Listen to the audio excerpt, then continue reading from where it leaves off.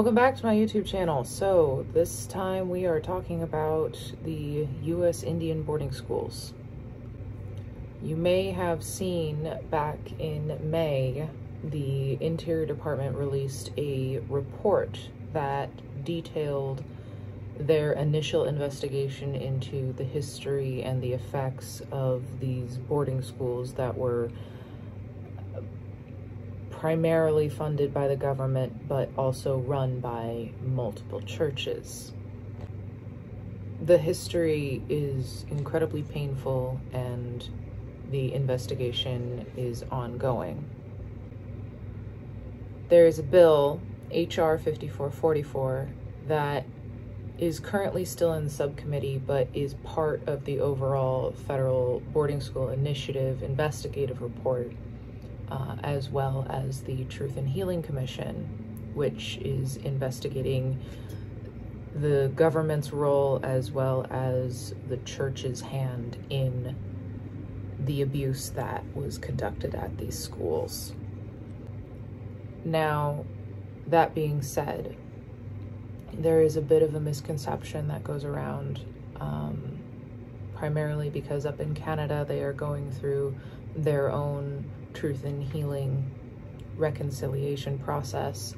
Up in Canada, the last Indian boarding school was closed in 1996, whereas here in the United States, we still have a handful that remain open today. Now, keep in mind that many of them are now being operated by the local tribes.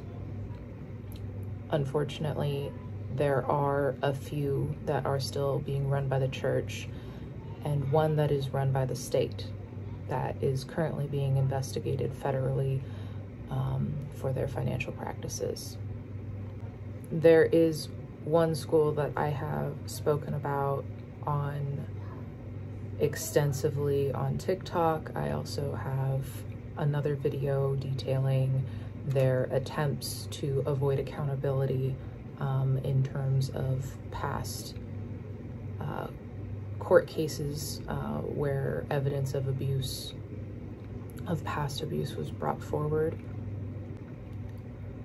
While that case was being heard in the early 2010s, the same lawyer that was representing the school authored a bill that made it so anyone who wasn't specifically the abuser could not be held accountable for the abuse. Now, the reason why this is important is because the priest that was being accused of the abuse died before the trial could take place. Now, treatment of students have improved at these schools, but there is very large questions of financial practices, specifically at St. Joseph's Indian School, but there are other schools that follow the same pattern, where they use what can really only be described as poverty porn, letters of fictitious children highlighting very stereotyped, heavily negative letters being sent to solicit donations. Upwards of $50 million annually as of 2014. Completely unchecked donations that were being gathered globally. St. Joseph's is still sending out letters, mass mailings to primarily religious elderly populations. My parents receive them every Christmas. Mailer packets filled with made in China ornaments and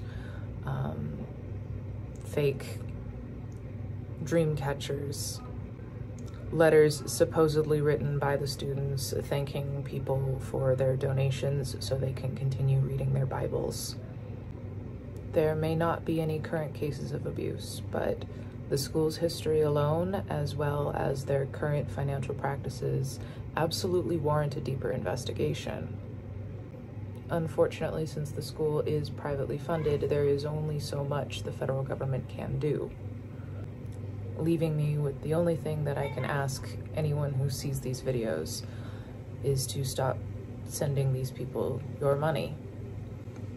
Reach out to your religious elderly family members and find out if they are donating to these schools, and educate them on the history and ask them to stop. These schools and churches cannot be allowed to continue to profit off of the stories and images of Indigenous children. And knowing that these schools still exist with the upcoming Ekwa court decision coming in front of the Supreme Court in November, I am afraid of history repeating itself. I have extensive resources on the history of residential schools via the links in my bio. I will have resources here that you can look at in order to educate yourself on the history of these boarding schools. And with September 30th coming up, which is Orange Shirt Day, celebrated in Canada and here in the United States, it is incredibly important that as many people as possible know the history and be ready to educate as many other people as possible. Thank you.